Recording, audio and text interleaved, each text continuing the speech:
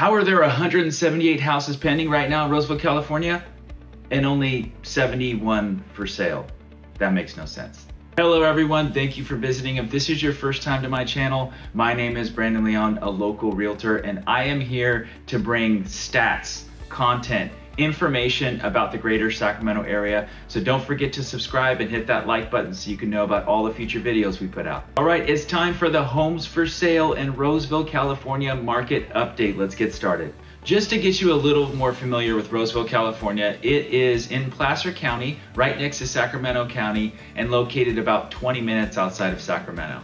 The population of Roseville is about 150,000 with 3 zip codes. So let's get started with the homes for sale Roseville, California market update in 3 minutes or less. Let's go. Currently in Roseville, California, we have 71 houses active.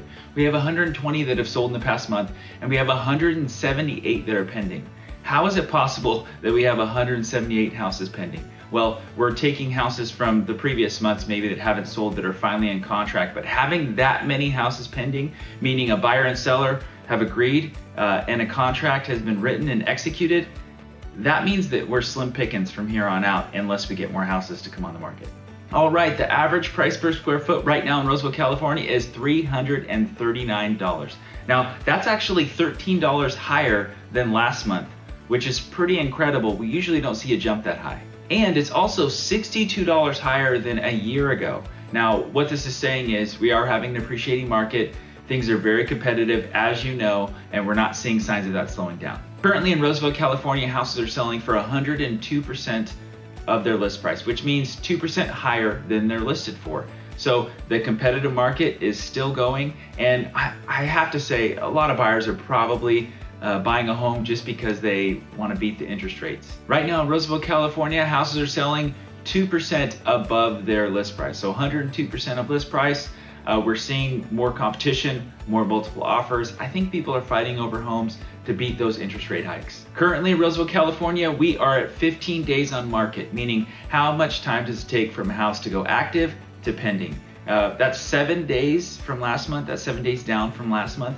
But here's the crazy thing. In the last 6 months, we've ranged from 14 days on market to 22 days on market.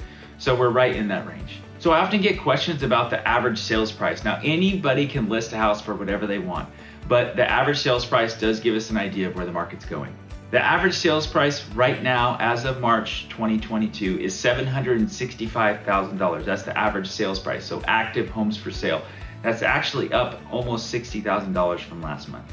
But the more important stat are the average sold prices, which is the data which shows us how much houses have sold for in the area. In January, it was $663,000. In February, it was $670,000. So that number is also increasing. In Roseville, the months of inventory is 0.6 months. So we have just over a half months of inventory.